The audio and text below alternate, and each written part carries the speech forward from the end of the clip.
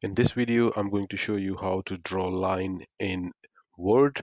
I'm using Microsoft Word 2016, but the navigation is the same no matter what version of Microsoft Word you're using.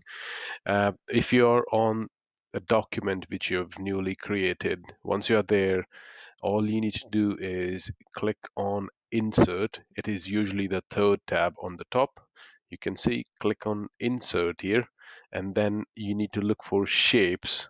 Once you're on Shapes, click on this down arrow, and there you will see all the different shapes available for you to insert in your document. The second one is line.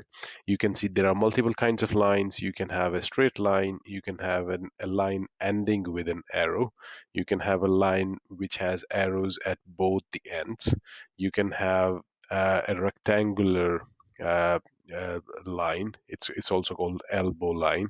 You can have an elbow line with an arrow, and so and so and so forth. So all you need to do is, if you want to draw a line somewhere in your document, just go to Insert, choose Shapes, and go to Lines. Click here, and now the line format is selected on your cursor.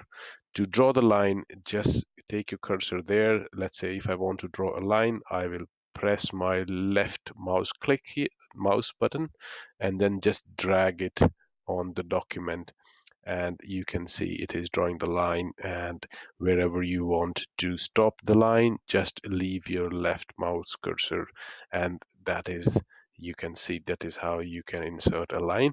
I will show you how you can insert a line with an arrow.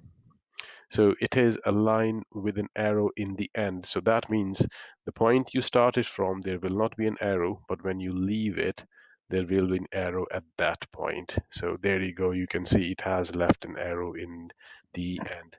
That is how you can insert a line in Microsoft Word document. Thank you very much.